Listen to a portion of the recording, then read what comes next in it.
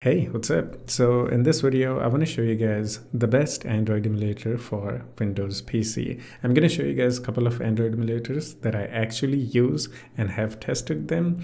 So let's start this with the BlueStacks because it is one of the most popular Android emulator out there, and it offers different types of Android versions, like for example, Android 7, 32-bit, 64-bit, Android 9, and Android 11. And it also supports macOS. Let's fire up the BlueStacks. And the BlueStacks that I'm using right now is running on Android 11. This is the highest Android version BlueStacks supports. You know, higher Android version means it will support more games and apps and will have more features. BlueStacks is one of the most popular and well-known Android emulator, and it's pretty good. I'm not gonna say this is the best Android emulator out there because there are many Android emulators out there, and every Android emulator has their own pros and cons. But as I said again, BlueStacks is the most popular Android emulator. And one more thing about the BlueStacks is that it also provides you a key mapping presets for almost every game out there. So for example, take this game. This is a game called Shadow Fight 4 Arena.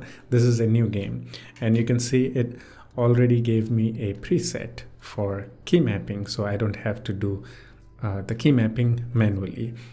This is actually really good and time saver. So for gaming, I think BlueStacks is pretty good. You can see the key mapping presets are actually working even though this is a new game, and you can always actually customize the key mappings. So I think one of the biggest plus point for BlueStacks, why you should use it, is that it gives you a presets for games, almost every game out there. Now the next Android emulator is called LD Player, another really popular Android emulator out there.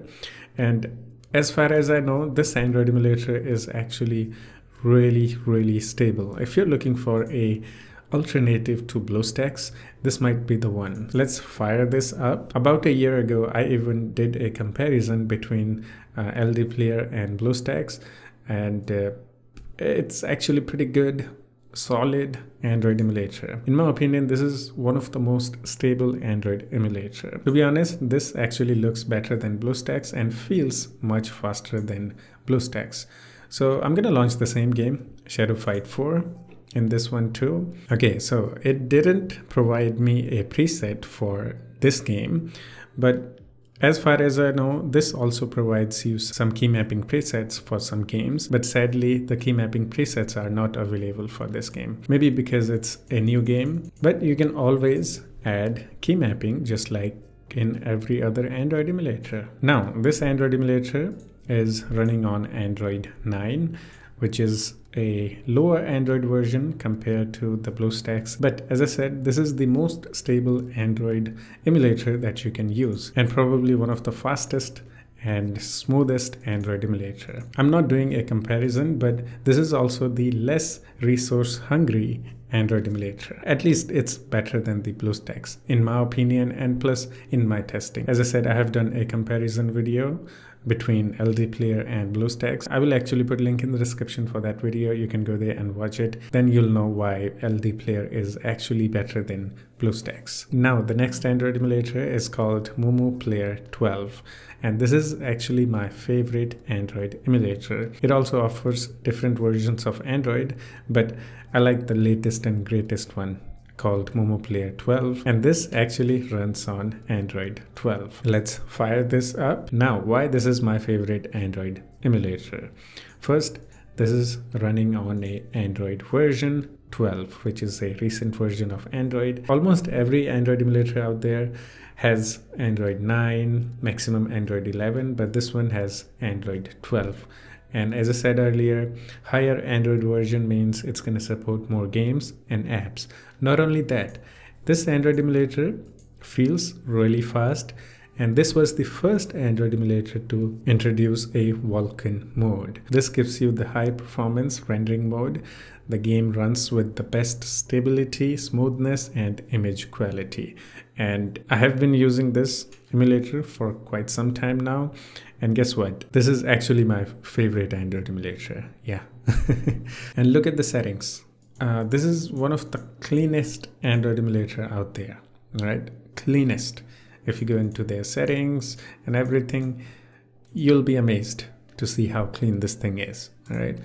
And another thing, this emulator, I'm not going to say like the best and fastest Android emulator, but if you have a GPU, graphics card on your system, then this is the best Android emulator, because this emulator actually uses your GPU more than your CPU, just like a game. Almost every game out there uses GPU power, not CPU. They use tiny bit of CPU, but most of the things in games is done by GPU. Yeah, it definitely feels like it is made for some high-end PC, but as long as you have a dedicated GPU, I think this is the best Android emulator that you can find out there. I have also done some testing and comparisons in between this and other Android emulators. And what I have found is that this gives you the best quality, image quality in games. If you compare the quality with other Android emulators, you'll find that this emulator gives you better quality. Almost every game in this emulator feels smooth plus high quality. And this simulator is actually one of the cleanest plus different, unique Android emulator. You can see how there is no sidebar because there are menus instead of sidebar, which makes this much cleaner. You just have to click on this arrow at the top, all right, and it will reveal all the settings, menus and all that. And even the key mapping option is here at the top. So it's easily accessible, plus you can create a key mapping just like that, like other Android emulators. You right click and yeah, this works a little bit differently compared to other Android emulators, but it is clean, super clean. So whenever I'm playing some Android games, I actually use this Android emulator. This is actually good. If you have a high-end PC or mid-range PC, you should definitely try Momo Player. It's actually good. Now the next Android emulator is called Google Play Games for PC. It's still in beta and I have actually made a couple of videos in this. This Android emulator is unique and completely different than other Android emulators because it doesn't provide you a Android UI. It only provides you Android games that you can download and play. There are some really popular Android games actually. For example, Clash of Clans, Free Fire, Clash Royale, Mobile Legends, Angry Birds, even the Genshin Impact. This Android emulator is built for gaming only. No apps, no nothing. You can only play games that are available here, and you can use your mouse and keyboard to control them. They just work. Now the honorable mentions that I didn't include in this video.